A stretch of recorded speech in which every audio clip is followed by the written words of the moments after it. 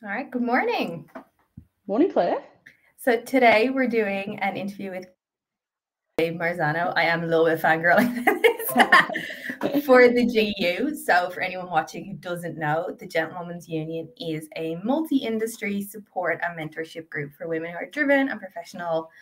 And we're just doing these interviews to showcase some women who do really cool jobs. And we're also doing some interviews with men as well. So thanks for coming on. Absolutely, my pleasure. Thanks for reaching out, Claire, and having me on. Absolutely. So can you talk to us a little bit about what it is that you do? Yeah, of course. So at the moment, I work at Palo Alto Networks in a cybersecurity role, which is more business professional, but I'm very interested in the technology side, probably broader how technology impacts humanity. And so I've ended up launching a podcast around that and just getting super involved in the community. Probably talks to my curiosity out of anything.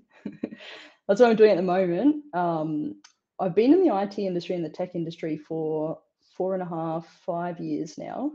Prior to that, I was an army officer in a combat engineering role and specialized in scuba diving, which is very cool. I'm sure we'll go into a little bit more about that. And then I also managed to play a bit of professional soccer somewhere in there as well. So all those things shaped me to where I've come today, Claire, and a whole host of things that I like to get involved in these days. That is a pretty colored background, and I think definitely something to be said about, working in a male dominated environment for you.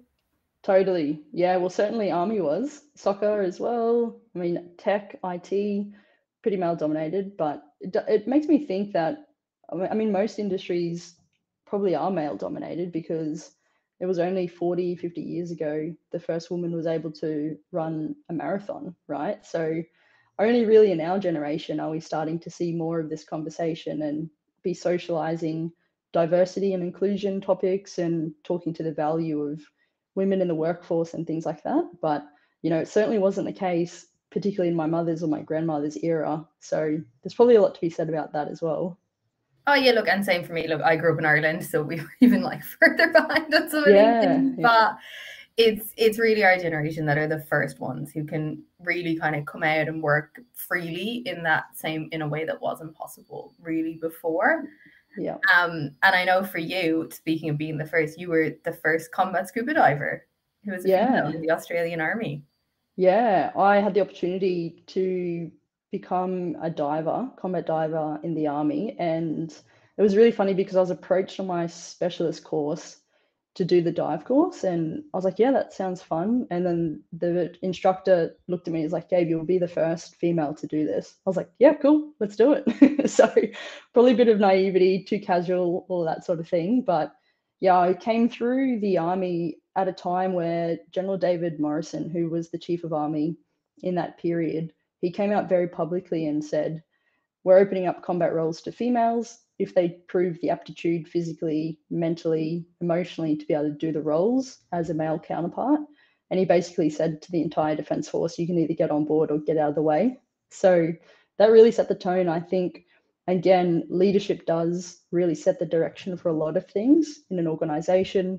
No better than the Australian Army to prove that out in such a catalyst moment for opening combat roles. And then I was able to take the opportunity with both hands and trained really hard for it because it's a very arduous course, pretty taxing. Like we did on the 3 to 4 month dive course, we would be diving 2 to 3 times a day for 5 days a week. And a lot of the time we would finish a night dive at about midnight or 1 a.m. and we'd be back up at about 6 to start PT again and get into the next day of diving. So by the time Friday rolled around, I was literally sleeping for like 13, 14 hours because there's just no mercy at all in the army. And it I can't even was, imagine that. I've done my like PADI yeah, intense course, and it's like nice. 3 days you're exhausted. Yeah, for sure. Yeah. And diving takes it out of you as well because there's a lot of pressure and atmospheric pressure that comes in the ocean and as you dive at certain depths. And not only that, a lot of the time we're carrying a lot of heavy equipment.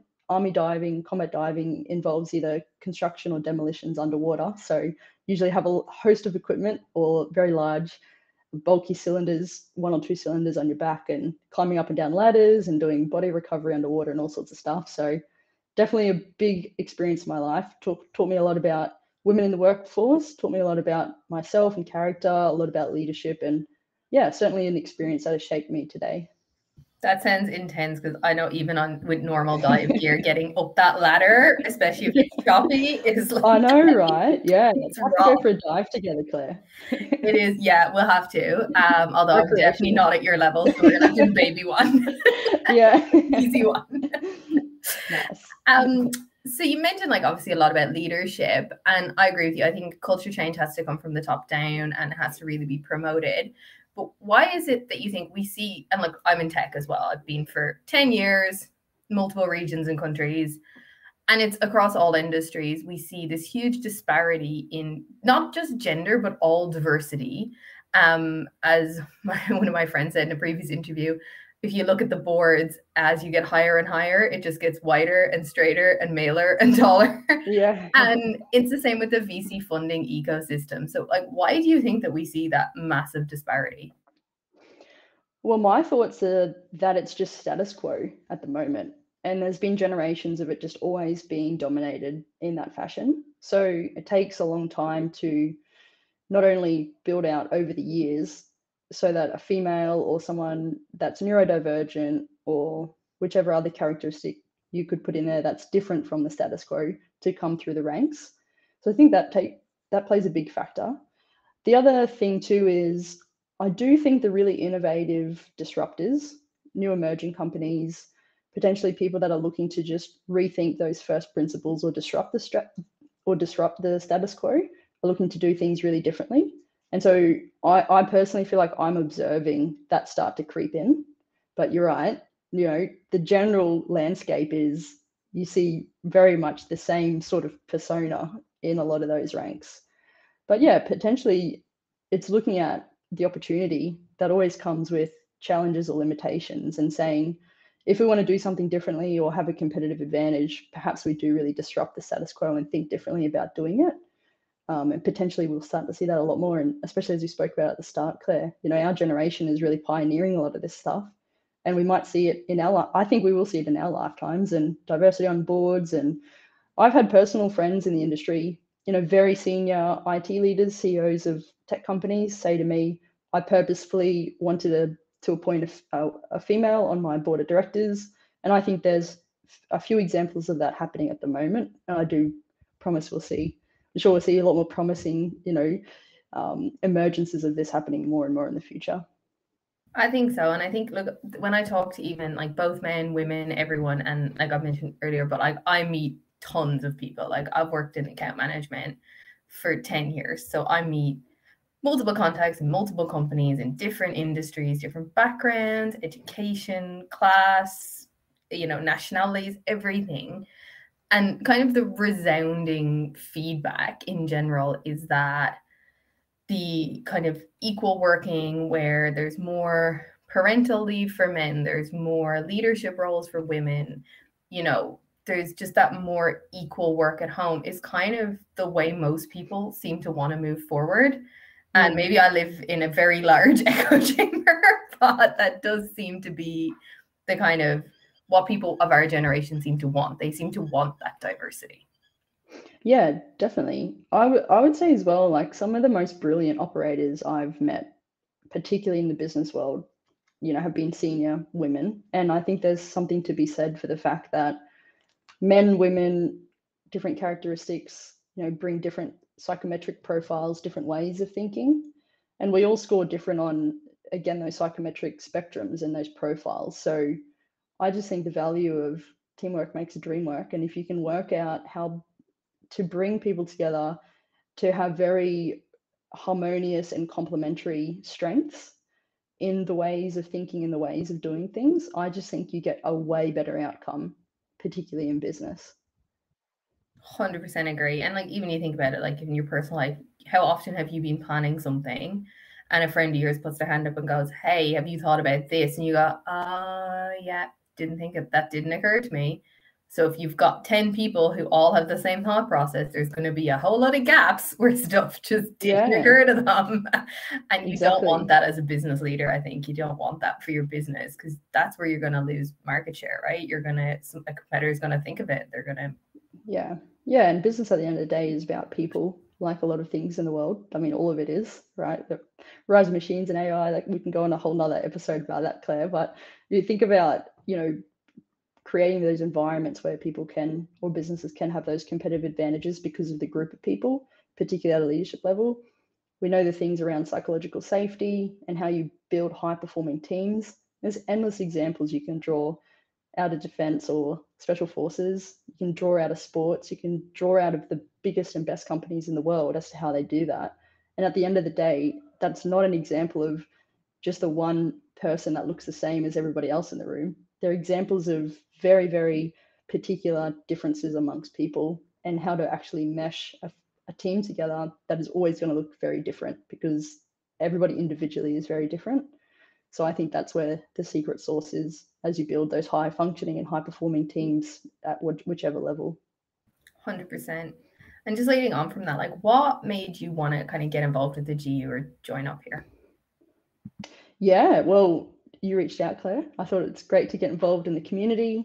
I love to see any sort of community groups and particularly the leadership you're taking in building something like this. So absolutely, like always reach out, no matter within a group, in-person events, online, whatever it is. I think we're all spoilt for choice these days. So appreciate everyone tuning in and bringing attention into GU, but also, the in-person meetups you've been building and particularly the vision you explained to me at the start around where you want to take it and just the value to the community, I think is really special. So the more we can do that amongst the group, I think the better.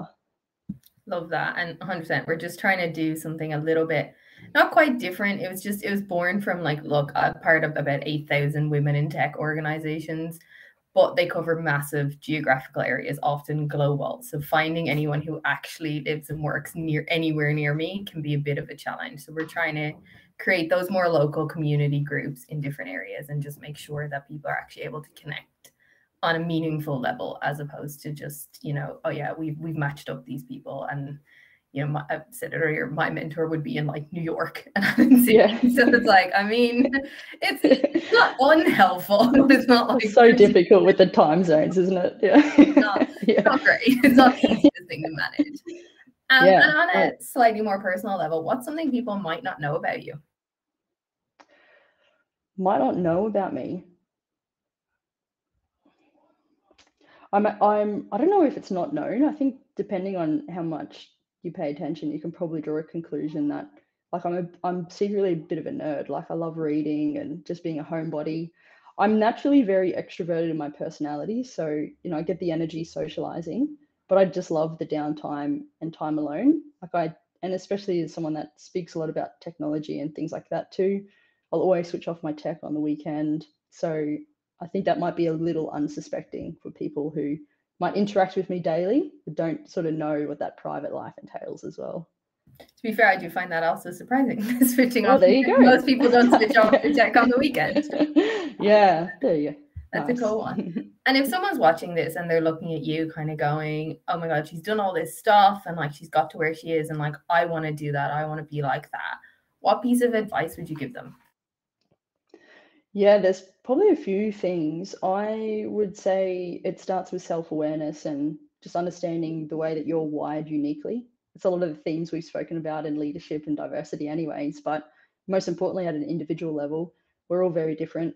Everything that makes me tick is probably different to what makes you tick, Claire, and things drive me in different ways. So having that self-awareness as to who I am as a person has helped me craft and build my experiences and my direction in life. So that self-authoring, I would say, is probably the most critical part of life, in my opinion, because it's really like when you can see something and you can become it, of course, but everyone's life journey is really different. So that's going to come in different flavors for different people.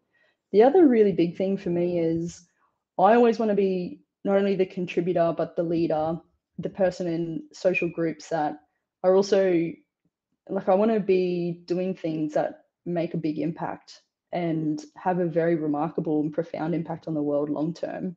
But I want to do that at the same time as being someone that's very kind to others and kind to myself. And I think the more, it's like positivity and optimism, but it's just the way you treat other people and the values and the respect for others, particularly in a capitalist world where it can be hyper competitive. and pretty cutthroat at times. I think the more that we can build together and have that community focus and be kind to one another, I think the further that we can go, not only in teams and companies, but as humanity globally as well. So I think if we all did that, the world would be a better place. And I definitely encourage people to take a look at, of course, the self-authoring piece, the impact you want to have, which will be different. But then how do you activate other groups and, you know, do something special and remarkable with people and build strong relationships along the way as well. Amazing. Thank you for that. And that's just about time for us. Thank you so much for coming on. That was fantastic. Awesome. Thanks for having me, Claire. And if anyone is listening, I'm always up for a LinkedIn chat or reach out or say hello, and potentially might even see you at the next meetup. Hey, Claire. Absolutely. Awesome.